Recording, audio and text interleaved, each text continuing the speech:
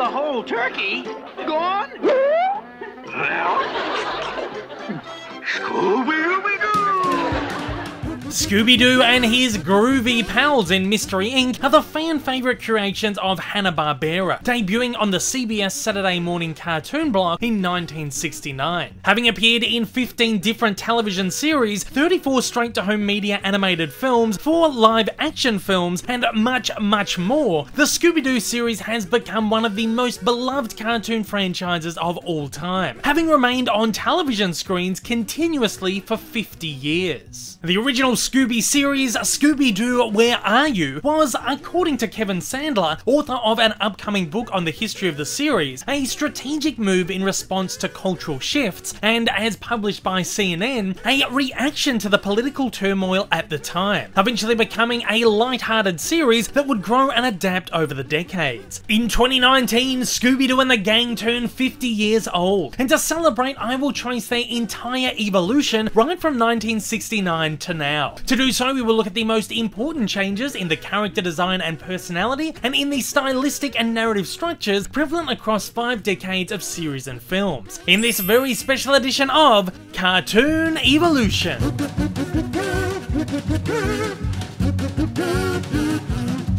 The late 1960s were an incredibly turbulent time for America. The Vietnam War was continually raging, serial killers were on the loose, and high-profile assassinations, including President John F. Kennedy, Senator Robert F. Kennedy, and civil rights activists Malcolm X and Martin Luther King, were all too regular. These events caused civil unrest throughout the decade and spawned seemingly never-ending protests and long, violent riots across the country. President Lyndon B. Johnson even appointed a national commission on the causes and prevention of violence, causing what has been referred to as a moral panic. During this period, American audiences were gripped by the idea of good versus evil, not only because of the wars raging on their own shores and abroad, but because of the ongoing space race, which saw the US adamant to be the first to put a man on the moon by the end of the decade. Television networks urged producers to go stronger with their content, leading to an incursion of programs focusing on space adventures, spies, and world domination.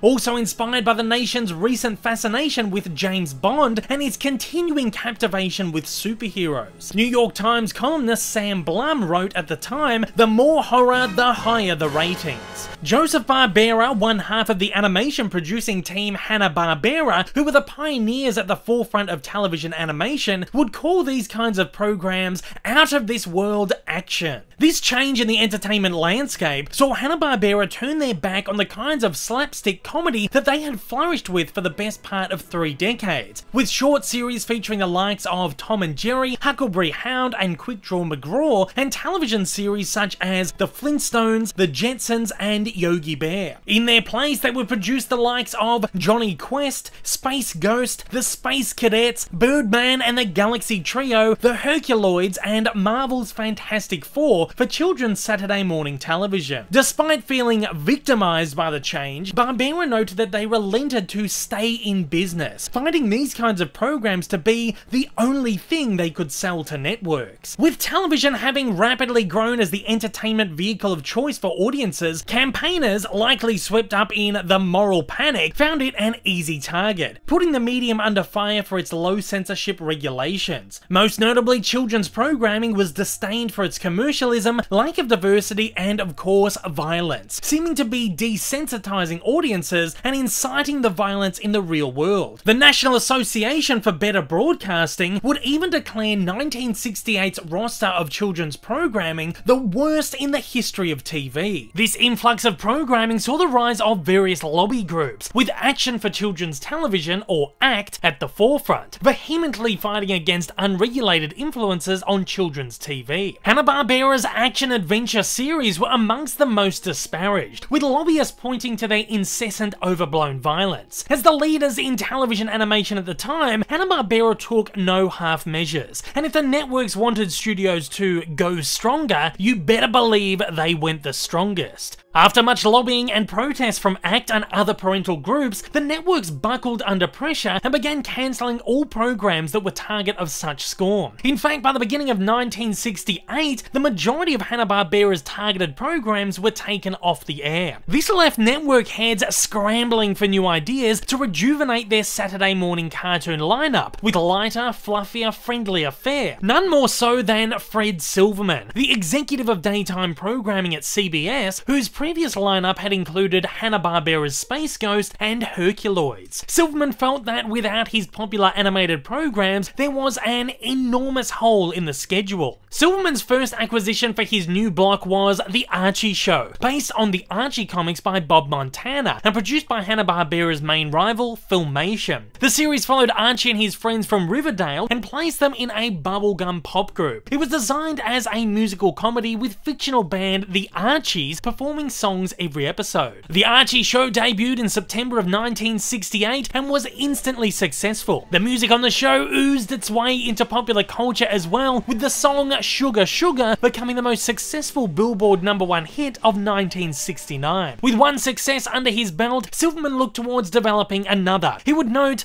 "I had always thought that Kids in a Haunted House would be a big hit." Riding on the popularity of Archie and inspired by the highly popular 1940s I Love a Mystery radio serials, focusing on a group of friends roaming the world on adventures, solving supernatural mysteries, Silverman came upon a premise that would follow a teenage band who, between gigs, would brave haunted houses and come face to face with ghosts, ghouls, and monsters in supernatural mystery adventures. Also inspired by Universal's classic Abbott and Costello Monster Mash films of his childhood, such as Abbott and Costello Meet Frankenstein, he felt there would be great potential to make it an animated comedy, but with serious stakes. Silverman would tentatively title his idea House of Mystery and requested the Hanna-Barbera team to develop it as a series. Barbera and co-producer William Hanna agreed to take on the series and began developmental work. They assigned story development to storymen Joe Ruby and Ken Spears, who had worked on Space Ghost and Herculoids, and character design to Iwao Takamoto, who had worked on all of Hanna-Barbera's major hits. The team established a crew of 5 characters, heavily stylized off those from the Archies. Their names were Callie, Jeff, WW, Linda, and Mike. The former 4 were the basis of the characters who would later become, respectively, Daphne, Fred, Shaggy, and Velma. While Daphne and Fred's predecessors bear striking similarities to their later designs, Shaggy and Velma's are practically unrecognizable. A bongo-playing dog named Too Much was also added to the roster as a supporting character and band member. It is said that it was Barbera's idea to add a pet character to enliven the show, just as they had on many of their other series. In fact, Muttley from Wacky Races would co-star in series Dastardly and Muttley, which additionally formed part of CBS's new Saturday morning roster. Takamoto suggested that Too Much could be a large, clumsy dog that he could get some comedy out of, and Ruby and Spears envisioned him as a Great Dane. However, scared that similarities would be drawn between the character and Marmaduke, a popular comic strip character of the time, he was changed to a large sheepdog. Silverman, though, was unimpressed with this idea, likely because changing him to a sheepdog would now draw similarities to the Archie's pup Hot Dog. He was thus changed back to a Great Dane.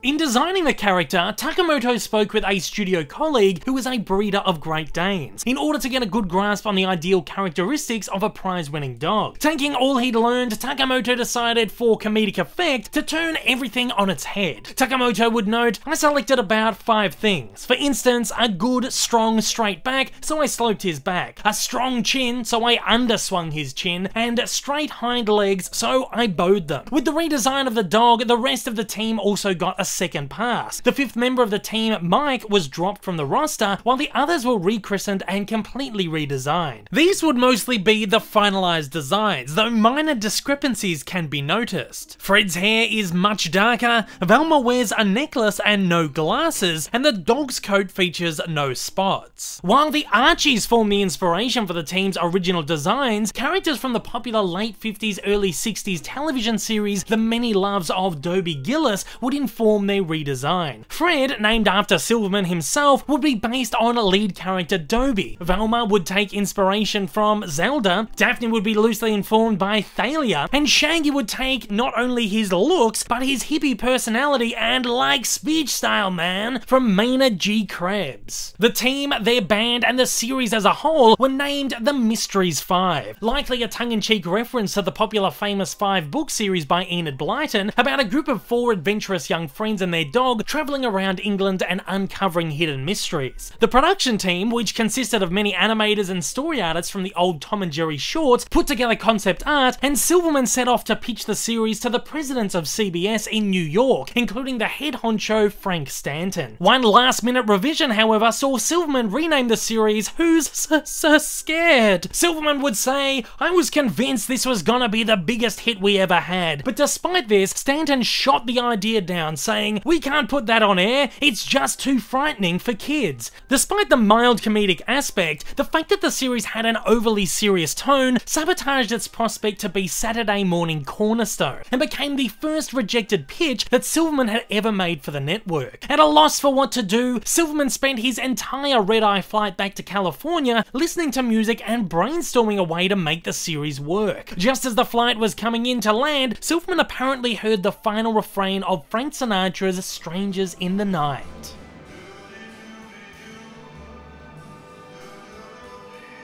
Ultimately, this inspired the name Scooby-Doo, which he gave to the dog. Seemingly coincidentally, the Archies had released a song the earlier year titled "Feeling So Good, Scooby-Doo." According to multiple reports from those who were there, this had no bearing or influence on the dog's name whatsoever, but it seems like quite a big coincidence to me. Now, with a name for the dog, Silverman would note, "It's at this point where I said, yep, we'll take the dog, we'll move him up the front, and it'll be the dog's show." And returning to his original inspiration from Universal's comedic monster films, realised that Scooby and Shaggy could be the show's very own Abbott and Costello, turning it into an all-out comedy while retaining serious threats. Silverman would note that it only took the team 2 hours to reformat the show, using all their original story ideas but with a simple refocus. Characters were once again slightly modified and given a softer edge, finally taking on the form that we all know and love today. The band element, of course, was removed completely, with the team now taking on the moniker Mystery Inc.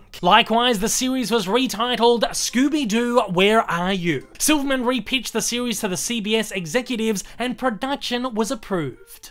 Scooby-Doo Where Are You debuted on CBS's Saturday morning block in mid-September of 1969 and was an instant hit, scoring a 55% share of the audience on the first episode, rising to 65% for the majority of the season. This was a huge score for CBS and Hanna-Barbera, who ran the show opposite Filmation's own mystery series, The Hardy Boys. The series would use Silverman's original premise of teens solving mysteries in haunted houses and place it in a simple comedic formula, where every episode the paranormal threats and high stakes would feel real, but ultimately be uncovered as elaborate hoaxes set up by small-time crims in costume. They would be unmasked and deliver a variant on the classic line. "And it would have been mine if it hadn't been for those meddling kids." Again, this is similar to Blyton's famous 5, where many supernatural mysteries were revealed to be ruses by story's end. The characters were each given recognisable personality traits, which fed into the show's comedic nature. Fred was positioned as the brave, strong-willed leader of the group who often gets in over his head, Velma, the intelligent and analytical one, Daphne, the danger-prone damsel in distress, often finding herself kidnapped by the episode's villain, and Scooby and Shaggy, the cowardly ones, more interested in finding their next meal than solving the mysteries. While Scooby wasn't usually presented as an anthropomorphic animal in the early series, he was essentially a funny animal character with the ability to speak broken English. The series also made use of limited animation techniques in an effort to keep down budget and make episode production faster. This included characters with little detail, especially noticeable on faces, and the use of held cells, still characters, cycled movement, recycled animation, and fewer frames per second, resulting in a slightly jilted movement. While limited animation is often disdained for its cheap look, it was heavily utilised for Saturday morning cartoons and actually gave Scooby-Doo especially a suitable and recognizable aesthetic. The series ran between 1969 and 1970 across 2 seasons for a total of 25 episodes, and its popularity would spawn a plethora of similar teenage mystery series, many of which were produced by Hanna-Barbera themselves. In 1972, CBS would reformat the series as the new Scooby-Doo movies. While the character designs and the show's basic formula were kept the same, the episodes were lengthened from half an hour to an hour and aimed to offer more sophisticated plots and characters for the kids who grew up with the original series, even though they were only 3 years older by this point. The roster of the team remained the same as well, however each episode would see them joined by a celebrity guest star, in most cases lending their voices to the animated version of themselves. Guest stars on the series included the likes of Dick Van Dyke, Don Knotts, Sonny and Cher, and Mama Cass Elliot. Additionally, a few fictional characters appeared on the show, including Batman and Robin and the Addams Family, while some deceased guest stars were voiced by imitators, including the Three Stooges and Laurel and Hardy. The show ran for 25 episodes, coming to an end in 1973. In 1976, new Scooby-Doo cartoons would once again hit the small screen, but this time on the ABC network, where Silverman was now working as president alongside Ruby and Spears as supervisors of the Saturday morning lineup. The series underwent various title changes between its 1976 and 1978 run, including Scooby-Doo Dynamite Hour, Scooby's All-Star Laugh Olympics, and Scooby's All-Stars, depending on the cartoon block it was placed in and the cartoons it was played alongside. The umbrella title for these episodes, however, was The Scooby-Doo Show, the title it would retain when the cartoons were screened individually in reruns and in syndication. Some of these episodes were even later repurposed in 1978 as a de facto 3rd season of Scooby-Doo Where Are You? The cartoons returned to their original half-hour format and retained the classic haunted house hoax mystery formula. The characters all retained their original designs, while a new character was added to the roster, Scooby's cousin, Scooby-Dum. In 1979, ABC would screen Scooby-Doo's very first primetime special, Scooby Goes Hollywood, a fairly meta 50-minute production which saw Scooby and Shaggy attempting to convince network executives to move their low-class Saturday morning show into primetime, much to the behest of Fred, Daphne and Velma. The show would spoof the traditional Scooby-Doo formula in traditional self-deprecating Hanna-Barbera style, and parody many popular movies and series of the time, including Superman the movie, The Sound of Music, Happy Days, Saturday Night Fever, and Charlie's Angels. While the characters once again retained their original designs and certain limited techniques would still be used, the animation was notably better, with smoother movement and more refined, detailed drawings. The special is also notable for being the first in which Scooby was presented in a more anthropomorphic design, occasionally walking, running, and even dancing on 2 legs, a trait which would become fairly regular in following series. By this time, Hanna-Barbera, the ABC, and audiences were finding the Scooby stories had become highly repetitive, as was evidenced in their inability to come up with many original ideas and the consistently falling ratings numbers on the network, partly the reason behind the Hollywood special. In order to rejuvenate the series and keep it fresh, Barbera had an idea to incorporate a new character, Scooby's nephew, Scrappy-Doo, practically a miniature version of him, based in part on the appearance and personality of the Looney Tunes Henry Hawk. Scrappy added a feisty, energetic element to the show, with the character always full of confidence and looking for a fight, the complete antithesis of his Uncle Scoob, playing for great contrasting comedy. Barbera is quoted as having said, "If this doesn't work, Scooby's dead," knowing full well that the network was looking to cancel the series if they couldn't find a successful new angle. The addition of Scrappy was just enough to keep the series original, and ABC ordered 16 half-hour episodes of Scooby-Doo and Scrappy-Doo. The series took on the classic Scooby formula, but put a larger focus on Scooby, Shaggy, and now Scrappy, with Fred, Daphne, and Velma all put somewhat into the background. Finding large success, Scooby-Doo and Scrappy-Doo was reordered for more episodes, commonly known as the Scooby-Doo and Scrappy-Doo shorts, as they aired in 33 half-hour 6-hour episodes, each containing 3 7-minute short tales. The first 20 episodes ran between 1980 and 1981 as part of the Richie Rich Scooby-Doo show Saturday morning block, while the remaining 13 aired between 1981 and 1982 as part of the Scooby-Doo and Scrappy-Doo Puppy Hour. This time round, however, the series was completely overhauled to focus more heavily on Scrappy and his adventures with Scooby and Shaggy. In doing so, Fred, Daphne and Velma were dumped from the lineup. The later 13 episodes, in fact, each contained 2 Scrappy, Scooby and Shaggy shorts and 1 Scrappy and Yabba-Doo short, following the adventures of Scrappy and his Western deputy uncle, the brother of Scooby-Doo. One other major divergence of the Scooby and Scrappy shorts was the existence of real monsters and creatures within their world, with the tired hoax formula finally being ditched altogether. Following in 1983 was the new Scooby-Doo and Scrappy-Doo show, later renamed the New Scooby-Doo Mysteries for its second season in 1984. The series encompassed a total of 26 episodes, many featuring 2 11-minute shorts, with the occasional featuring 1 full length, for a total of 44 new stories. The series added Daphne back into the lineup after 3 years and saw the team investigating supernatural mysteries under the guise of teen magazine reporters. While some episodes featured real monsters like in the previous series, others made a return to the classic hoax formula. Fred and Velma also appeared in guest roles together or individually across 6 episodes of the second season. Following directly after was 1985's The 13 Ghosts of Scooby-Doo, which once again starred Scooby, Shaggy, Scrappy and Daphne, with new characters added to the team. While the designs of the legacy characters remained the same, Shaggy and Daphne would have a slight mix-up in clothing, which now more represented the modern 80s fashion. Shaggy would wear a red t-shirt and blue jeans instead of green and red respectively, while Daphne would wear either a jumpsuit or a dress and belt with an occasional puffer vest, all kept within her traditional purple and pink colour scheme. She was even given white eyeballs for the first time, having previously been coloured the same tone as her skin. 13 Ghosts was the first Scooby series to feature an overarching story, with the team attempting to locate and return 13 ghosts to a magic chest from which they escaped. As a result, it exclusively returned to featuring real ghosts and ghouls. Unfortunately, 13 Ghosts was not a major success and was cancelled before production finished on the final episode, with the team failing to return the final ghost to the chest. The storyline would, however, find a resolution and closure 34 years later in 2019 straight-to-home video feature Scooby-Doo and the Curse of the 13th Ghost, which mimicked the show's thematic and visual style and even returned Fred and Velma to the cast. With the TV series having faltered, the only appearance of Scooby and the gang throughout the late 1980s was through a series of made-for-TV movies. These were presented as part of Hanna-Barbera's Superstars 10 series, which starred popular characters and aired during the Fantastic World of Hanna-Barbera block. The movies returned to the formula of the earlier Scooby-Doo and Scrappy-Doo series, following the adventures of Scooby, Scrappy and Shaggy in his 13 Ghost design. These featured real monsters, however, the Boo Brothers film included a hoax reveal. Scooby and the gang returned in 1988 for A Pup Named Scooby-Doo, a brand new radically re-envisioned series in the babyfication style. A 1980s-90s fad which presented popular characters in youthful designs, also seeing Hanna-Barbera produce such series as The Flintstones Kids and Tom and Jerry Kids. Here the characters were presented as elementary-aged children in their classic costume design and were drawn in a highly stylized art design, all given large wide eyeballs and rounded heads. The show as a whole would spoof the tropes and conventions of the earlier series, taking on a mystery-solving supernatural hoax formula, but using wackier, more self-deprecating humour, often inspired by the zany works of Tex Avery and Robert Clampett on the early Looney Tunes cartoons. The series was quite popular and lasted 4 seasons and 24 episodes between 1988 and 1991. Scooby and Shaggy once again appeared in their mature form in 1994 made-for-TV movie Scooby-Doo in Arabian Nights, where they would act as narrators, book-ending short tales starring Yogi Bear and Boo Boo and Magilla Gorilla, inspired by the Book of 1001 Nights. The film used bright, colourful and stylized animation, giving the characters a flatter, more angular and cheaper appearance. Shaggy reverted to his classic costume design and was given white eyeballs.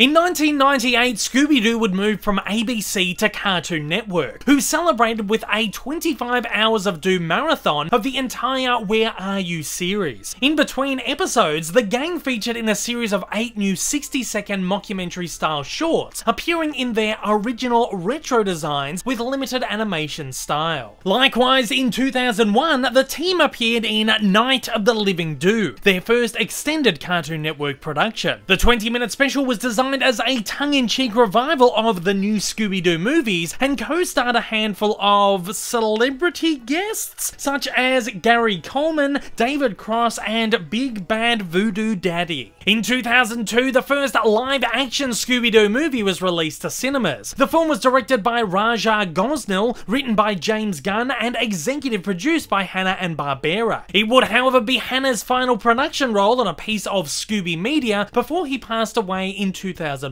The movie presented the characters in their original iterations, with slightly modernized yet still vintage takes on their costume design, with the film being set in modern day. Freddie Prinze Jr. starred as Fred, Sarah Michelle Gellar as Daphne, Linda Cardellini as Velma, Matthew Lillard as Shaggy, and featured a CGI Scooby. The movie took on the Where Are You mystery formula, complete with hoax reveal, and the characters were presented with their classic traits. Daphne, however, was made more independent and more self-reliant with efficient martial arts defense skills, traits which would become more prevalent in most following Scooby media. The film was a box office success, and Scooby-Doo 2 Monsters Unleashed, a sequel starring the same cast using the same formula, was released in 2004. Unlike the first, this one received a poor box office reception, and a third entry in the series was cancelled. A number of straight-to-home media live-action films have been released since, however: 2009's The Mystery Begins, 2010's Curse of the Lake Monster, and 2018's Daphne and Velma. The films all act as prequels to either the original live-action films or the cartoon series, but strangely became more modernized and high-tech as they went along, appealing to a more modern audience. The first two would share the same cast of live-action actors, while Scooby would appear in an outrageously low-budget CGI form. Daphne and Velma, however, starred two different actresses as the titular characters, and marked the first Scooby-Doo entry not to feature Scooby-Doo in any capacity, with Fred and Shaggy even being left out of the cast. 2002's What's New Scooby-Doo was the first major revamp of the original series for decades, however would be a highly modernized version of it, with the team relying on 21st century technology. It ran until 2006 for 3 seasons and 42 episodes, and was the first series to be produced by Warner Brothers Animation following its acquisition of Hanna-Barbera. Character designs mimic those of the original, but with more polish and detail, especially in movement and facial features. The team retained their classic era clothing design, except for Fred, who trades his shirt, sweater, and ascot for a simple striped polo. 2006's Shaggy and Scooby-Doo Get a Clue followed, and is the only recent adaptation to sway majorly from the classic formula, instead taking more cues from the Scooby and Scrappy-Doo era. It saw Shaggy and Scooby off on globe-trotting adventures, solving real monster mysteries with an inheritance from Shaggy's missing rich uncle, while Fred, Daphne, and Velma are usually out of action. The series presented perhaps the most stylized versions of the characters to date, and an almost heightened, more angular, more modern version of their vintage designs, shown in the characters' black dot eyes and lack of detail. They were also presented in modern clothing, with Shaggy trading his trademark green or red t-shirt for a white and green striped one. It ran until 2008 for 2 seasons and 26 episodes, and was the final series to be executive produced by Barbera, who passed away in 2006. After a 2-year absence, Scooby-Doo Mystery Incorporated followed between 2010 and 2013 for 2 seasons and 52 episodes. It was once again a modern take on the Where Are You series and its formula, even presenting the characters in their vintage designs and clothing with a slightly modern, angular twist. The series returned to the idea of a continual plot arc, however featured a more plot-driven narrative than any previous series, including proper character development and romantic romantic dramas. While continuing to be outlandish story-wise, it also took an incredibly dark and serious tone, inspired by classic horror and thriller films, with stakes and fright feeling more real than ever before. I imagine this series is more in line with, and perhaps inspired by, Silverman and Hanna-Barbera's original Who's So Scared treatment.